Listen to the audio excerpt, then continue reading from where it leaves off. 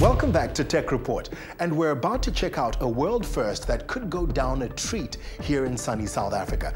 It's the first laptop ever to be powered entirely by the sun. No fossil or nuclear fuel needed. So guess what? You're just like Superman. Because much like the natures of planet Krypton, human beings and other living things are sustained by sunlight. It powers life, and thanks to new solar technology, it also powers this laptop. WeWi Telecommunications Inc., a small software developer from Ontario, Canada, are the makers of this audacious new project. Sol is the world's first sun-powered laptop. It requires no grid plug-in, it's durable, earth-friendly, and a real laptop computer powered 100% by the sun. The remarkable thing about Sol is that it was developed to help enhance education in developing countries where there's limited or no access to electricity.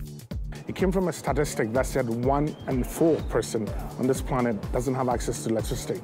Now, if you take that message and you expand it, you realize that for a lot of countries, particularly in a underdeveloped country, trying to do anything under the ICT frame is very difficult, because if there's no electricity, it means that they don't have access to computing, which means that they cannot achieve any of the ICT goals that they set out to do.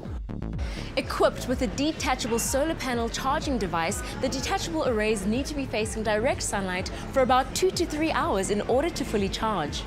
So we were aware that the sun may go down one day, and then so we put a battery in the laptop.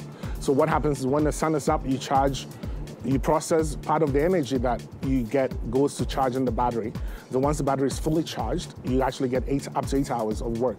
So you can actually work with it when the sun goes down till morning. The first challenge was trying to find a processor that doesn't consume as much power, because we needed to build this from the bottom up. So we started looking for a processor that consumes less power, then go to the motherboard that consumes less power. Then from there, we actually decided to create a solar panel that will work with that combination. So the challenges were actually picking the parts that will work together with the solar concept. Sol is powered by South African-produced Ubuntu Linux, making it easy for even a novice to operate. So we created the laptop to work primarily with all the operating systems available, but our preferred operating system was Ubuntu.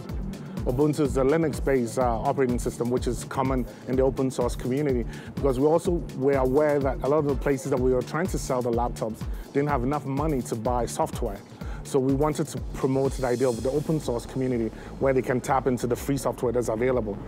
Though this feat of engineering was developed to provide for those with no access to electricity with computing, Sol boasts many practical applications for all adventurers too. With durable, reinforced materials and complex industrial design, the laptop will survive conditions on land, air or sea. It's built to be indestructible. We have various editions of Sol. We wanted to put the idea of robustness, so we went to that direction. So we have one that actually works underwater. But we have the various versions of Sol and various permutations based on what the user wants, and even color. We can even change the colors and offer different designs.